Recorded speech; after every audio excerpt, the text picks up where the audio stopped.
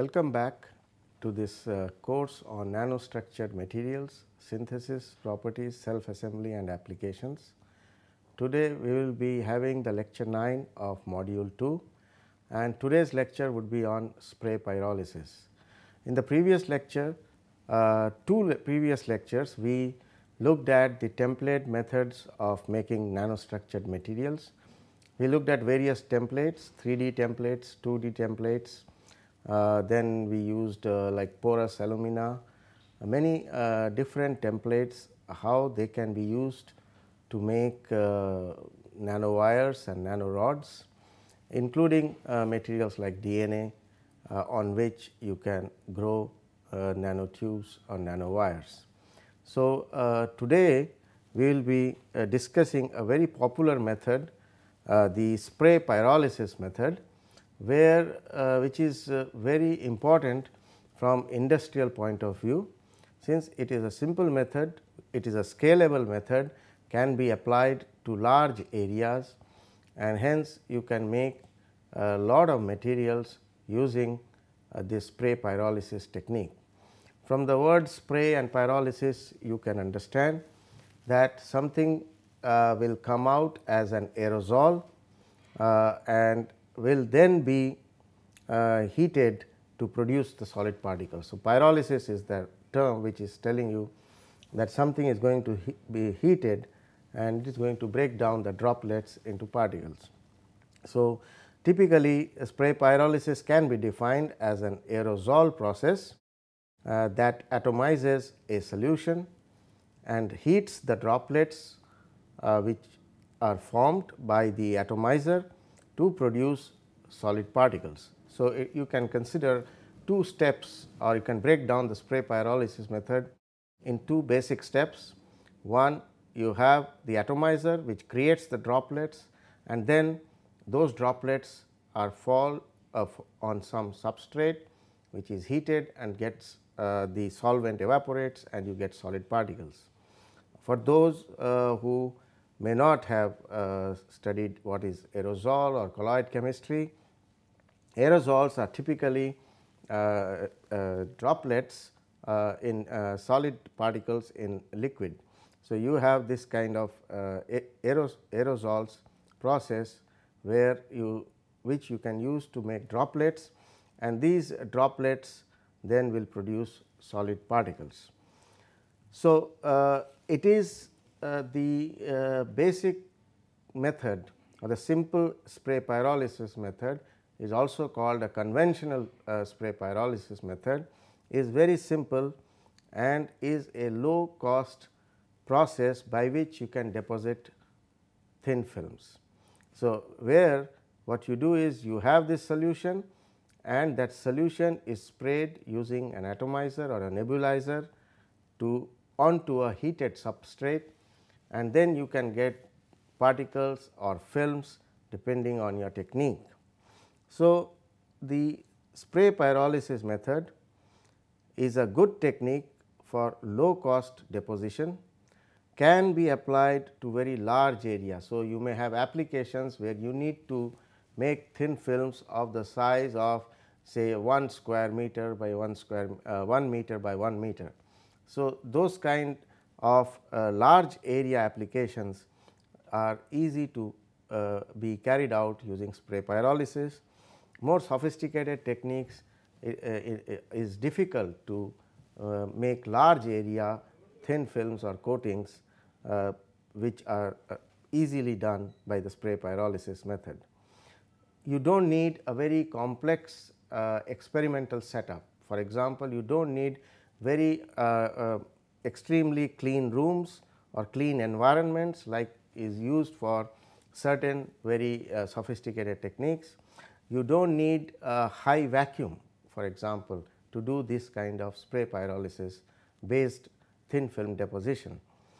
Then the precursors that you use, that is the starting materials that you use, are not very expensive in this spray pyrolysis method.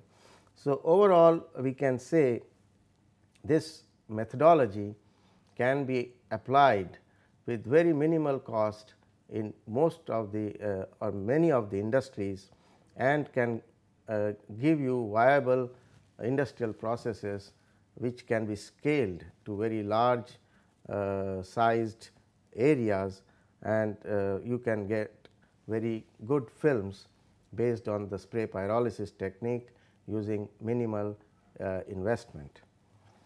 Now, this solution method, it is a solution based process. You must first make a solution of the whatever material you want to deposit. So, you have to take a salt of that in an aqueous medium or something, and typically you can make metals, metal oxide powders, and then you convert these micro sized liquid droplets of the precursor.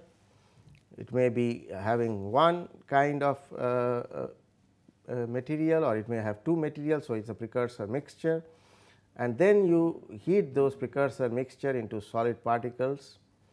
So, the process can then be divided into steps, like you have droplets, liquid droplets in which you have these solute particles, which on evaporation give you the solutes which condense, and then after condensation they can decompose, and if they are able to decompose, they will decompose at higher temperature, or they can be reacted and then heated at high temperatures to increase the size of the particles, which is called sintering.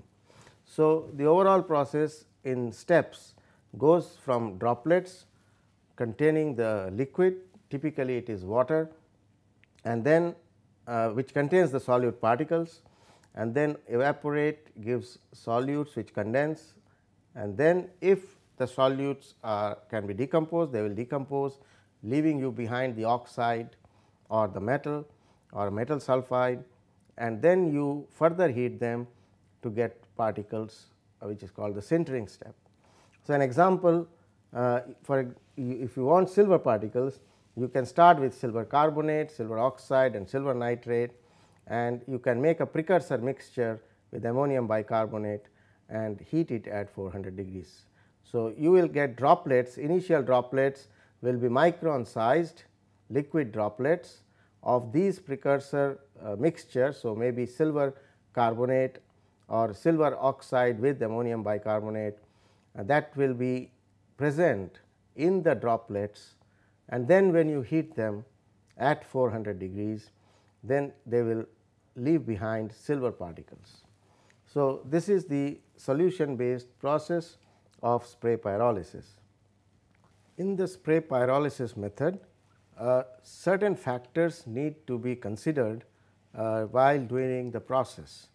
The precursor that you choose must be dissolved in the liquid, most of the time that is water, and must not react with it. This is one of the very important points, that whatever you take as your starting reagent with which you are going to do the spray pyrolysis, this should not react with the liquid in which you are dissolving.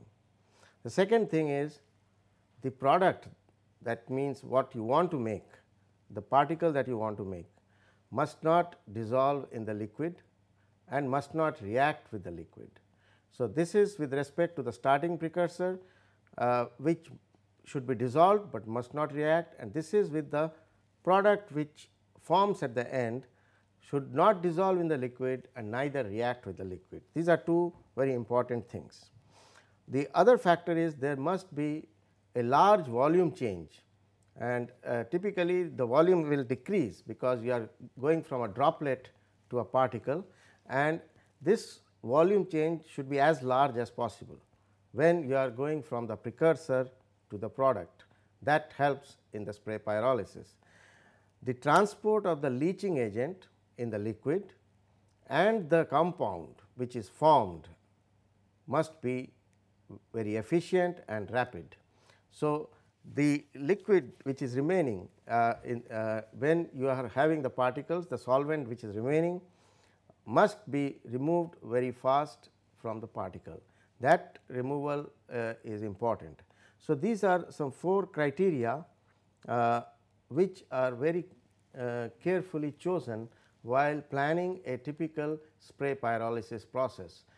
You weigh in the factor of which precursor you want to choose, what kind of substrate you will use, all that has to be taken into account to plan for a proper spray pyrolysis process, such that you have good homogeneous particles of submicron size. Now, the advantages are, most of the time or in most of the spray pyrolysis processes, if you choose your starting precursors properly and you choose your solvent also appropriately, then you end up with particles with spherical morphology with reasonably narrow particle size distribution. The process is quite simple, and ultimately it is a good product for minimal investment. And so, this has lot of advantages to take this process to the industrial scale. But in addition, it also has other advantages, like you do not need very expensive ultra high vacuum system that many other processes which prepare particles or films require, and this technique can continuously produce the material in a continuous mode, and these are added advantages to the few advantages that we mentioned earlier. And the unique characteristic of the spray pyrolysis technique is that the chemical reaction occurs within those droplets, within the created micron to submicron size liquid droplets. So, which we can call as a microcapsule reactor or a micro reactor. So, you create a reactor which are those droplets, and you are doing reactions within the droplets themselves. So, you have a micro scale reactor, and we have to see that whether we can go to a nanoscale reactor using this. So, this is a key characteristic of the spray pyrolysis method. However, as with many most of the processes, there are certain limitations to this process too. The spray pyrolysis method is quite empirical, with a large number of variables that can affect the final product. So, you have to optimize these parameters, and hence when you move from one set of parameters to another set of parameters, you might change the distribution of particle size in the final product, or the size of the particles, or the nature of the particles. So, what are these various variables? They can be considered to be as follows: the solute concentration, that is initially what you take in the precursor, you have some solute which you dissolve in the solvent. What is the concentration is very important. What is the process of atomization? Are you using a nebulizer? Are you using very high pressures, or are you using an ultrasonic atomizer? So, there are various types of atomization techniques which will each will have its own mark on the process. So, then what is the temperature at which you are drying or sintering? What is the temperature gradient? What is the residence time in the furnace? That means, how long these droplets are residing or moving in the furnace. So, that will depend on the length of the furnace.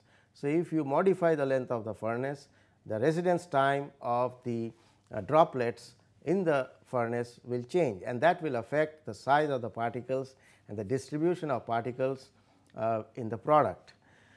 Then what kind of carrier gases you are using, because when you are doing this kind of spray pyrolysis, you also add a carrier gas which is a non-reactive gas, and you can vary that carrier gas. You can vary whether from argon to pure nitrogen to helium.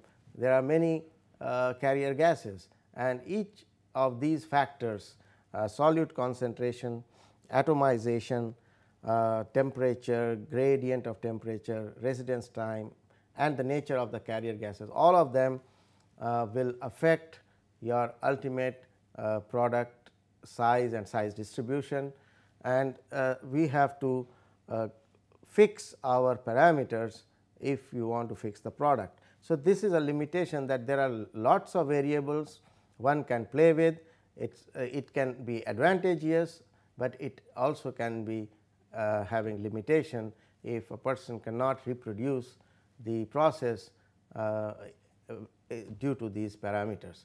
However, if one works with a very optimized set of parameters and follows it diligently, then there is no reason why one cannot reproduce what one has done before. So, we have to keep in mind not only the advantages of the method, but also the limitations of the method to make this technique viable and useful for applications. So, this is a typical schematic flow diagram of what happens in a spray pyrolysis method. So, here you have the solution where you have taken your precursor and in a solvent, and that goes to the atomizer, and here you mix the carrier gases, the gases which are non-reacting like nitrogen, argon, helium, etc., and this atomizer will then make droplets out of this solution which is coming here. So, once the droplets are made, this carrier gas will move the droplets in this direction. So, the atomizer makes droplets out of this solution, and the carrier gases move the droplets towards the reaction chamber, which is the furnace. So, once they come here, you can, if you want, you can introduce reaction gases. If you want your droplets to react with something, say you want your droplet to react with hydrogen sulfide. So, you introduce hydrogen sulfide gas here, or if you want your droplet which is coming from here to react with chlorine gas, then you introduce chlorine gas here. So, the droplets are coming along with the carrier gas, and then you add your reactive gas or reaction gases, and together then they move into the furnace. So, this is the furnace where thermolysis will occur. That means, breakdown of the droplets in the presence of heat. So, this is a furnace, and these droplets then the solute remains and the solvent evaporates here. Finally, these particles move into the sintering furnace. So, here the droplets are being broken up, and then here you can have a furnace where higher temperature is there. So, this may be a lower temperature vessel, and there you can have a higher temperature where the particles which are forming here after the solvent is evaporated, they become larger in size, they become dense in this sintering furnace. Now, in between this chamber you can find out what is the size of the particles which are coming from the thermolysis chamber to the sintering furnace, because once it is in the sintering furnace you may have agglomerates of particles.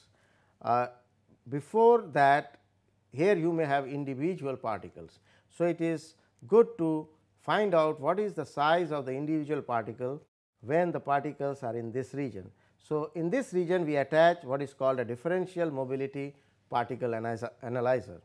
The differential mobility particle analyzer is a device which can find out the size of the particles depending on the difference in the speed of the particles, and that is another process altogether, how each particles can be charged, and then the charged particle moves at a certain speed, and that can be evaluated by this device which is called a DMA or differential particle analyzer or differential mobility particle sizer.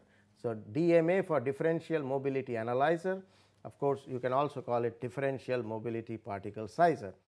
We are not going into this part right now.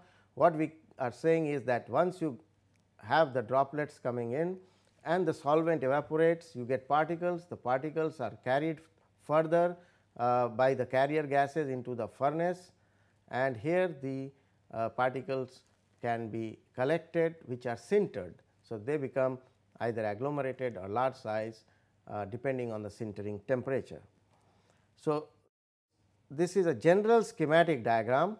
However, there can be lot of variants for this schematic process depending on more advanced spray pyrolysis technique. So, this is a very conventional spray pyrolysis technique, which starts from your solution to the atomizer to the thermolysis chamber to the sintering furnace. But you can have many more different types of schematic diagrams, and where this spray pyrolysis process can be modified based on your application. So, what are these deposition parameters? There are several parameters. For example, what is the nozzle to substrate distance? So, that is the nozzle of the atomizer to the substrate. So, if you see here that the atomizer nozzle will be somewhere here, right, and from there to the substrate there will be a certain distance. The droplet size, how is the droplet size which is forming here? From here you are getting the droplets and forming here and going here to get the particles. How are these droplet size going to be varied depending on the atomizer and other parameters? And once you get a particular droplet size, how will the droplet size relate to the size of the final product? What is the relation between the droplet size to the product radius? There is a relation. If you change the droplet size, the particle size will change. Similarly, if you change the substrate temperature, the particle size will change. The substrate will be here where you are trying to collect the sintered particles. So, here you will keep your substrate, the particles will get sintered, and the substrate will be at a temperature which is set by this furnace. So, what is the substrate temperature is important. The initial precursor solution has a concentration, and you can vary the concentration. So, that again is a parameter which can be varied. The solution flow rate can be varied. That means, the solution is coming into the atomizer at a certain flow rate, say so many milliliters per second. I can vary that flow rate, and hence I can vary the droplet size, and ultimately I can vary the particles which are being collected on the substrate here. So, it depends on the substrate temperature, the solution concentration, the solution flow rate, the size dispersion, and on which depends the homogeneity of the end products.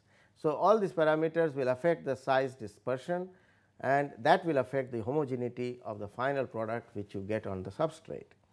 The atomization rate is very important, because if you can do a very fast atomization, then you can have a very high throughput, and you can have very high deposition of particles. So, you can scale the process. So, for industrial processes you need a very high atomization rate.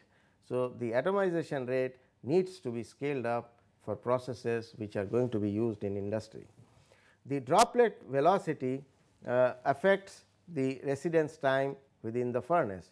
So, if you have these droplets which are coming here at low velocity, then they will spend more time in the sintering furnace and the size will go up. However, if the droplet velocity is very fast, then the size will be small. So, the droplet velocity will affect the residence time within the furnace, and it will affect the size of the solute particles which will get deposited on the substrate.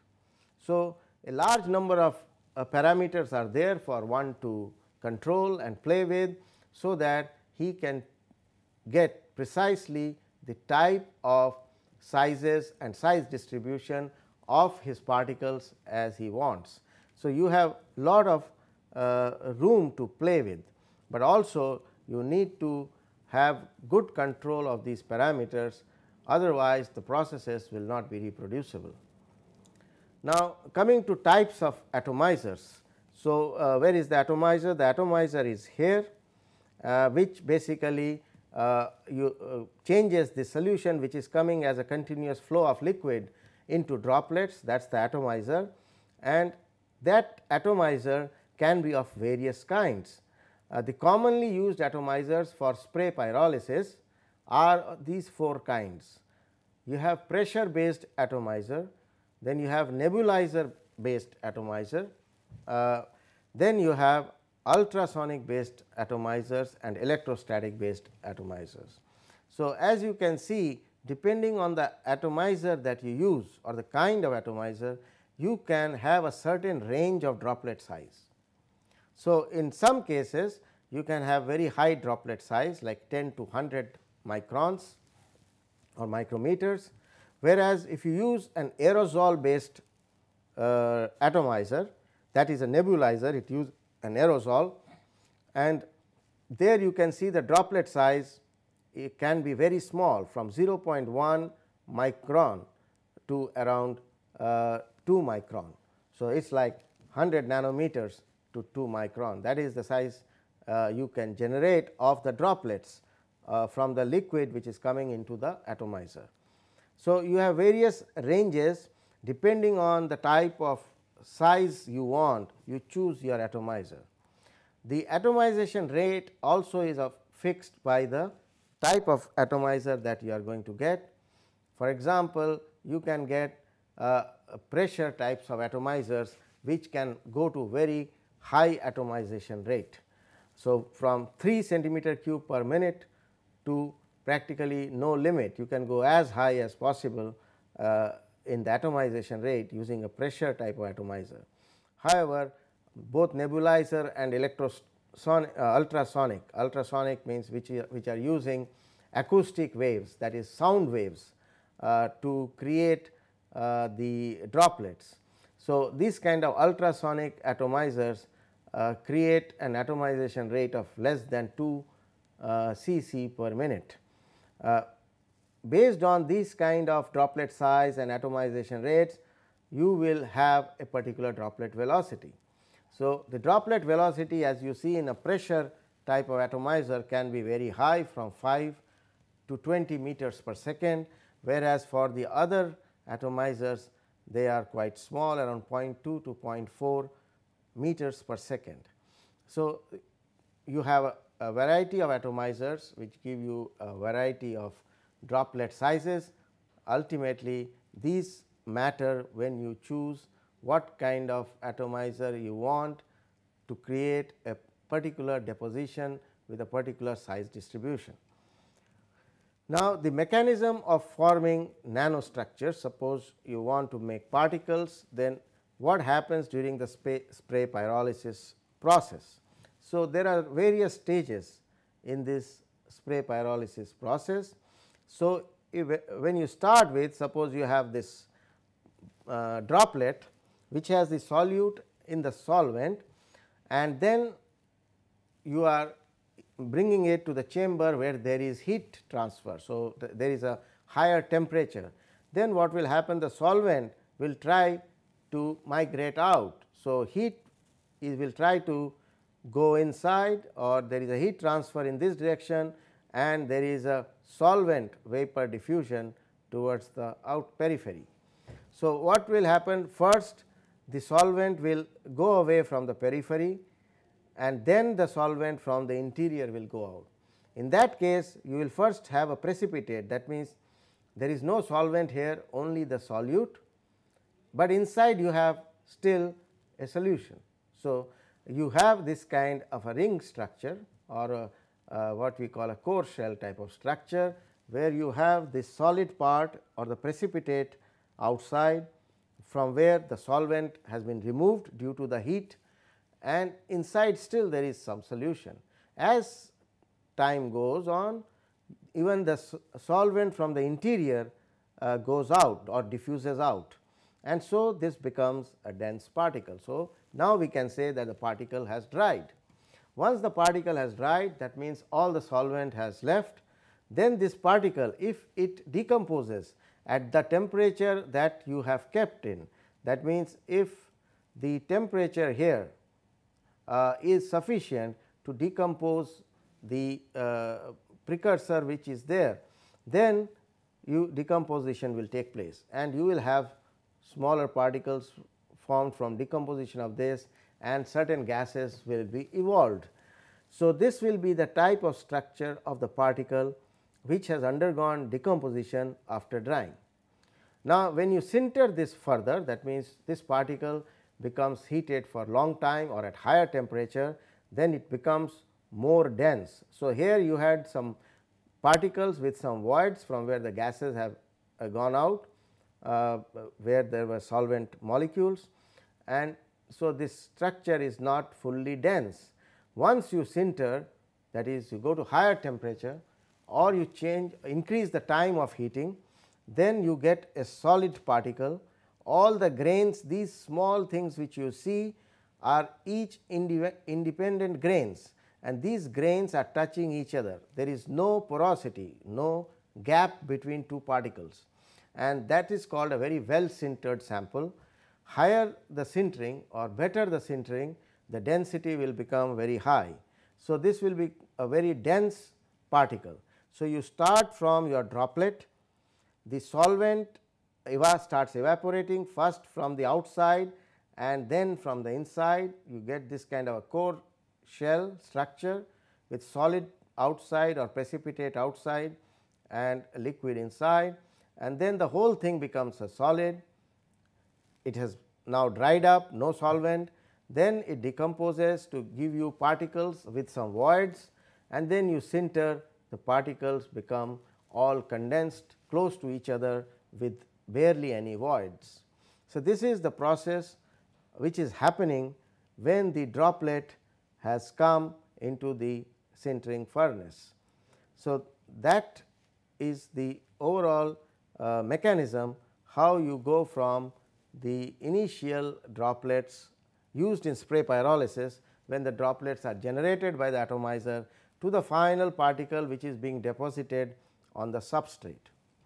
Now, depending on the starting precursor, you can have isolated nanoparticles or soft aggregation, that means loosely held particles, or very dense particles. That depends on the starting precursor.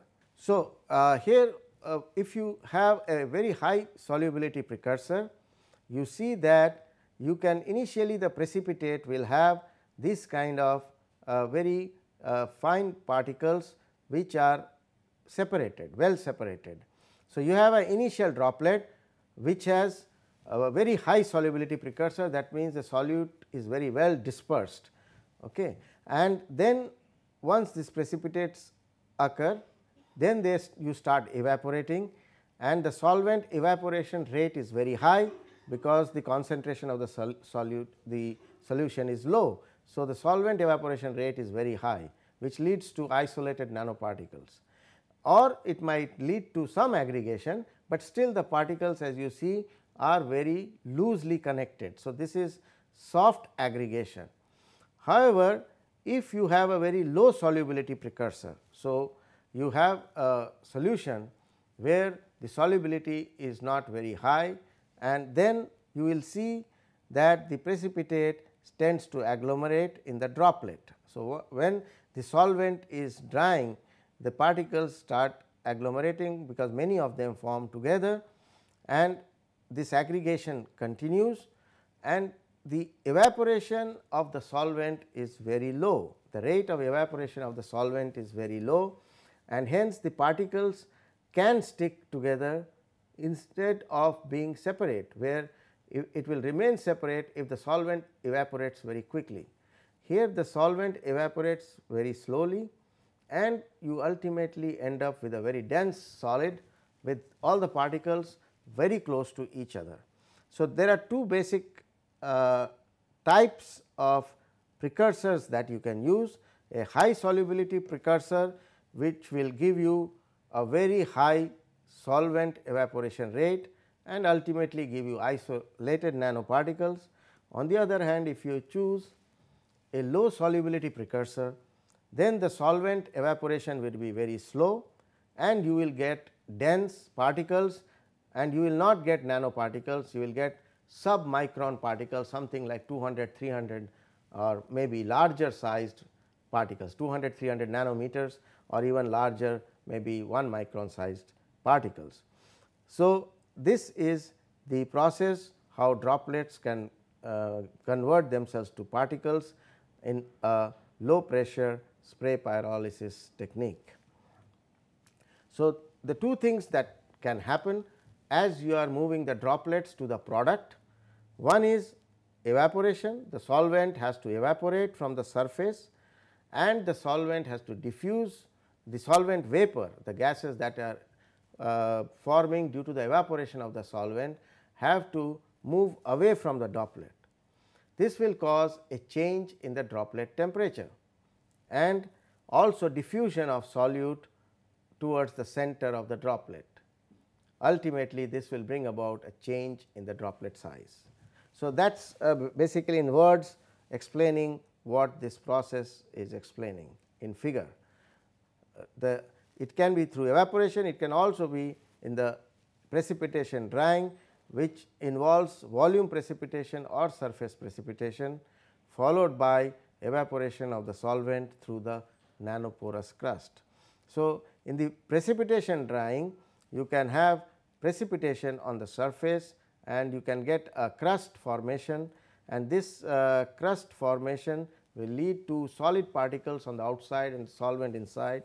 Of course, it will be nanoporous in structure and then the solvent can go through this nanoporous crust.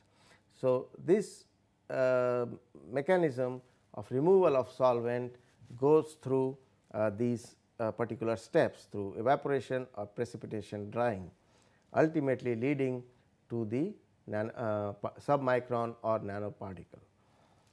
So, again the thermal decomposition or pyrolysis leads to a nanoporous structure and sintering will cause adhesion of the particles and solidification of the crystallites. So, that is in this step that you have the sintering where the particles become combined and you get a solid particle, the density becomes very high. Okay. So, these are the two things, one is thermal decomposition or pyrolysis to form the nanoporous structure and then sintering, which involves the adhesion and solidification of the crystallites to form the dense particle. Now, how do you control the precipitation? So, you have the droplet, you can make the droplet go to the particle either via evaporation route, that means just remove the solvent, or you can do this by some reaction with some you are reacting, some reaction is occurring on the surface, etc. So, if you look at the two different processes, the evaporation process can again be broken down into two parts. You can have a process with low supersaturation and you can have a process with high supersaturation. If it leads, if you go through this low supersaturation, that means the concentration is very low of the solute, then you tend to get a shell type of particle where the surface gets solidified and the solvent evaporates, and ultimately you get a hollow particle as time is increasing or temperature is increasing. So, you start from a droplet, you have evaporation process in a precursor which has low supersaturation, then you get this hollow particle towards the end. If you have high supersaturation, then you get a solid particle, as we discussed here. In the previous case, you have high concentration, that means low solubility, and you get a dense particle. The same thing is being shown here. If you have high supersaturation, you end up with a particle which then on sintering gives you a dense particle. So, this is using the evaporation only, no reaction. However, if there is a reaction, say there is surface hydroxyl groups which bond to each other.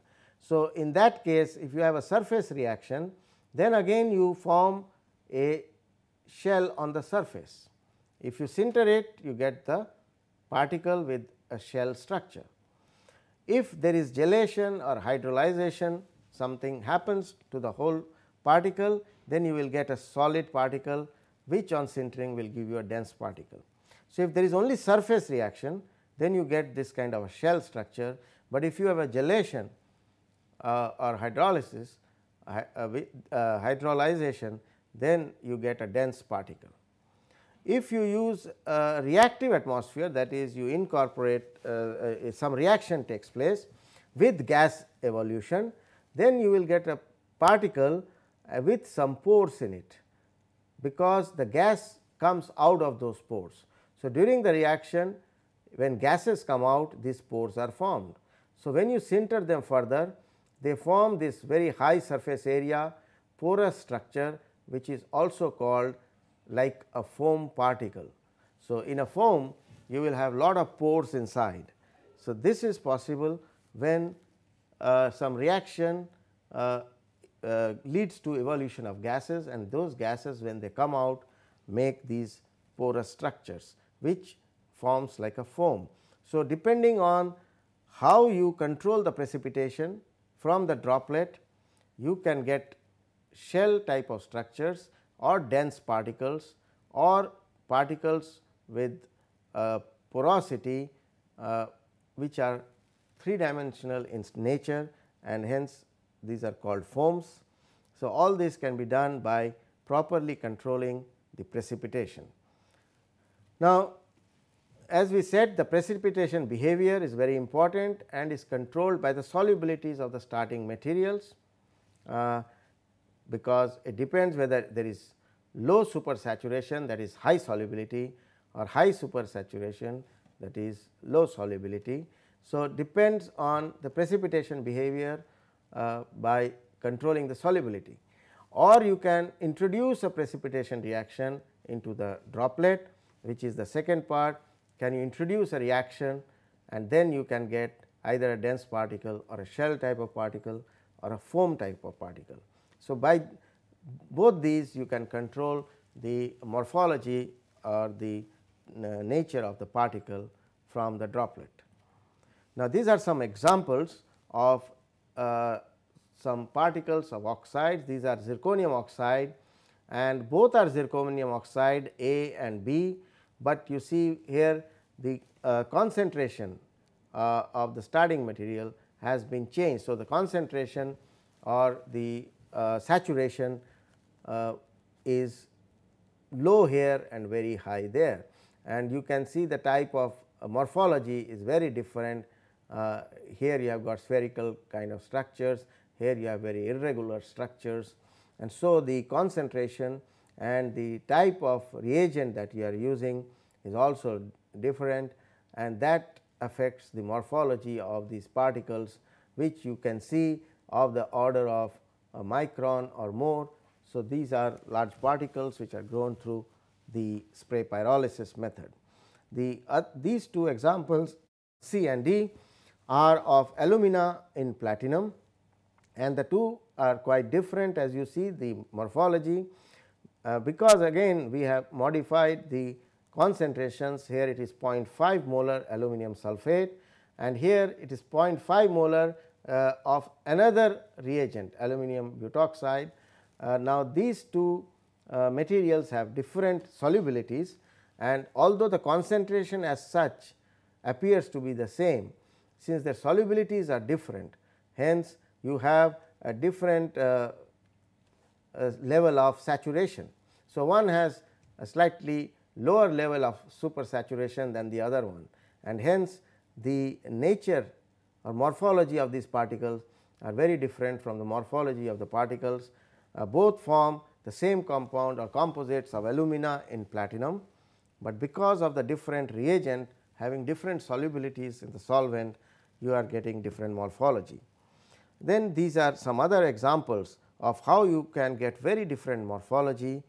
Here very porous structure, just like in this case this foamy type particle, and that you can see in this case, which is an example of vanadium pentoxide in platinum, and you get this kind of 3D porous network, connected porous networks in this case, although the particle looks spherical, but is highly porous. In this case you have this fiber like or rod like structures, and so you can imagine very wide variety of structures and porosity are possible by the spray pyrolysis method by choosing different solvents, choosing different precursors, choosing different concentrations. Now, in general, if you want to make some conclusions of what we discussed just now, you can see that lower process temperatures and initial concentration is high. So, if you have a low temperature and high concentration, you will get dense particles. That means, the nanocrystallites will aggregate. If it is just the other way, that means you have very high solvent evaporation rate, then you will get hollow particles. So, you will get dense particles if you lower process temperatures and high initial solution solute concentration, whereas you get hollow particles if you have high temperatures, and that which will lead to high solvent evaporation rate, and that will lead to hollow particles. Now, most of these conventional methods lead to formation of submicron particles. As I said, it may be 200 nanometers, 300 nanometers, 500 nanometers, etc. But if we have to make nanoparticles less than 100 nanometers, so 20 nanometer, 50 nanometers, using the spray pyrolysis method, then we have to modify our conventional spray pyrolysis technique. The formation of nanoparticles using the spray pyrolysis technique would lead would require very dilute solutions and very small initial droplet sizes. Since if you want to make small particles at the end, you have to start with small initial droplet sizes, and you need very dilute solution. Conventional spray pyrolysis, what we discussed just now, produces particles with a large number of connected nanoparticles and crystallites, and they are always this aggregated, and they give you sizes much bigger than 100 nanometers. So, less than 100 nanometers is difficult in the conventional spray pyrolysis method, but we want to make nanoparticles using spray pyrolysis method. So, what one can do? This is a typical conventional spray pyrolysis method what I discussed, where you get large particles because the small particles are all aggregated together, and these particles are of the size of 50-60 nanometers, but the whole thing is all aggregated. So, conventional deposition using spray pyrolysis has certain limitations, because the initial droplet in a conventional spray pyrolysis has a diameter of around 5 micron, whereas to make nanoparticles we need to have droplets of much smaller size, and then we dry it into a particle with a diameter of 100 nanometers. If we have to do that from 5 micron to 100 nanometer, from 5 micron droplet to 100 nanometer particle, the initial concentration has to be very, very low. Then you can do this change, and this working at this very low concentration is very difficult, plus it generates impurities, because at this level of concentration something else can also be present or likely to be present. So, taking such small amount of concentration is not very good idea. So, preparation of ultra fine particles with diameters less than 100 nanometers becomes a problem in the conventional deposition processes using spray pyrolysis. So, there are other techniques. For example, you have the low pressure spray pyrolysis. In the low pressure spray pyrolysis system, where there is a filter expansion aerosol generator, it is called FEAG, that allows an abrupt evolution of heat and gas and fragments the particles. So, this is a technique which has been developed. It is called the low pressure spray pyrolysis system with FEAG, and it allows us to make nanoparticles, small particles, much smaller than the conventional spray pyrolysis technique. So, here you have an atomizer, as we studied earlier. It has a carrier gas, it has a furnace, it has a precipitator and a vacuum controller. The atomizer normally used is a two fluid nozzle. That means, you can pass say one liquid and one gas through that nozzle, and apart from this two fluids nozzle, it has a modified glass filter, and this glass filter has pores, and these pores have diameter of the order of 5 to around 16 micron. In the particular study, the carrier gas chosen was nitrogen and the solvent was water, and the salts which were dissolved in water were nickel nitrate or nickel chloride to make. Ultimately, by this method nickel oxide nanoparticles were made. So, this process which has been published in a journal of Materials Research Bulletin, we will have the reference soon, uses this liquid which is water and the carrier gas, and in the water you have nickel ions because nickel nitrate is dissolved in this liquid, and then it is sprayed through the two fluids nozzle, and then this spray forms a small film on the glass filter and which has pores, and when it goes through the pores then it is expanded to a liquid jet. Since the pressure of the chamber which is connected to the glass filter is very low, so hence this expands and then is converted to small droplets. So, because of the low pressure after the glass filter, you get droplets, and the size of the droplets are 2 micron. In the conventional method, as we said, the size of the droplets were of the order of 5 microns. Now, with this low pressure spray pyrolysis system along with a filter, you can achieve small droplets which are present in this low pressure chamber. Based on that, you can now put those droplets onto a substrate and you can get the particles, and the substrate is heated at different temperatures 400, 700, 900, and you get particles of nickel oxide. So, you can see this is at 400, 700, 900, the 900 particles are very small nanoparticles of the order of 20 nanometers. So, why does this happen? Normally the size of the particle should increase when you increase the temperature, but in this case at 900 you are getting small particles. So, the reason is this, that when you are using 900 degrees you are getting nanoparticles. Okay. Most of the nanoparticles are formed at higher temperatures, whereas at lower temperature you get the submicron particles which are normally formed in any spray pyrolysis method, and then when you heat at 700 these submicron particles crystallize. But when you are doing the reaction at 900, then because the temperature is high and you are using there is abrupt evolution of heat and gas in this low pressure chamber, the particles becomes very small and you get this 20 nanometer particles, and that is what is seen in the X-ray also. The more broad the line, it tells you that you have more the particles are small size.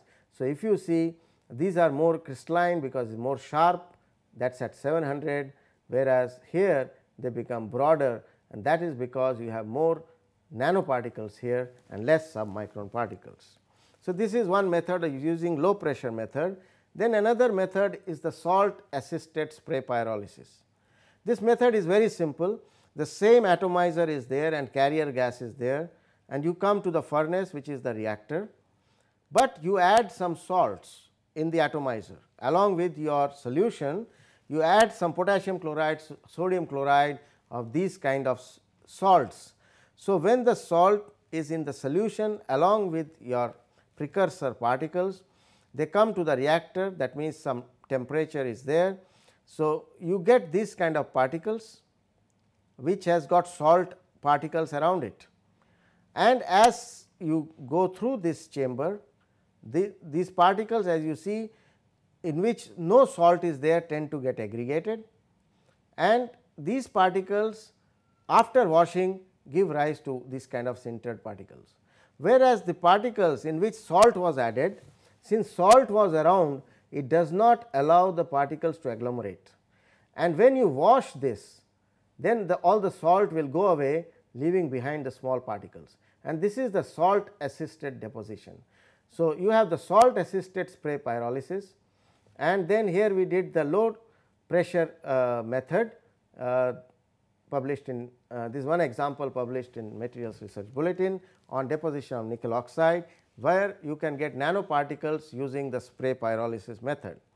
And this is the salt assisted spray pyrolysis, where the salt is preventing the agglomeration of the particles around it, and when you wash away the salt, this is after the washing, after you collect, you wash, you get small particles where there is no salt and they are nanoparticles.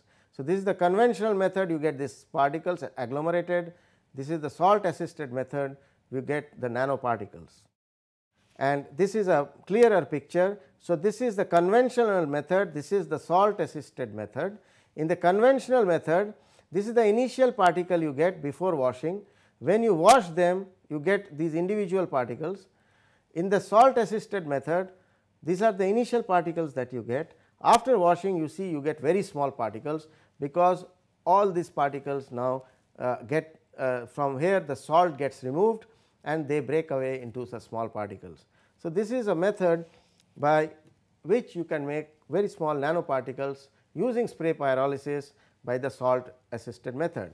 The last method that I will discuss here today is the electrospray pyrolysis, where you apply to a liquid. Suppose a liquid is coming out of a tube here, you apply an electric field of around 3 kilovolts. Because of the electric field, the liquid becomes conical in shape. So, it was like flowing in a tube which is like cylindrical, and then it becomes conical because you have applied an electric field. Once you apply this electric field, then this conical shape gives the driving force for the liquid to come out as a jet.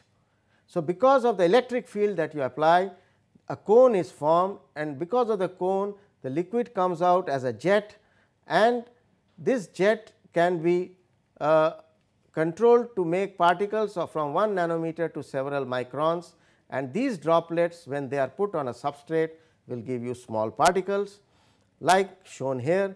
So, this is an example of zinc sulphide particles of the order of some 20-30 nanometers, which have been used in a electrosprayed system. For 2 hours the electric field was applied, and the solution was passed through this electric field, and you get these particles. So, you can make nanoparticles also by modifying the conventional spray pyrolysis method, and we discussed 3 methods how you can control the spray pyrolysis method, such that to make smaller particles much smaller than the conventional method gives, and you can now get 20-30 nanometer particles. So, we come to the end of today's lecture, and we meet again for the next lecture to continue, and that would be our last lecture of module 2. Thank you and goodbye.